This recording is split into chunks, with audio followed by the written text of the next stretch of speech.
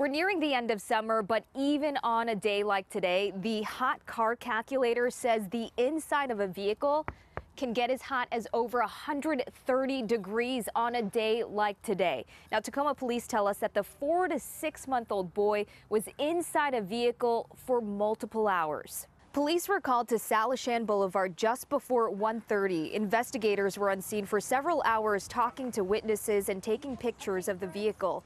We're told the baby was not in the care of his parents when he was left in the car. Police say the boy was taken to the hospital and thankfully expected to make a full recovery.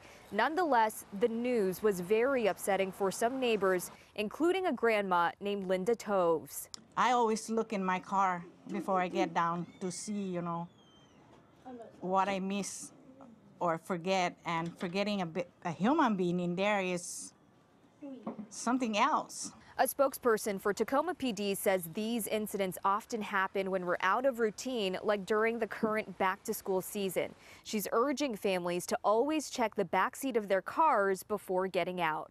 This incident could have been so much worse. The parents are at their baby's side in the hospital tonight, who again is expected to make a full recovery. In Tacoma, Jennifer Lee, Q13 News.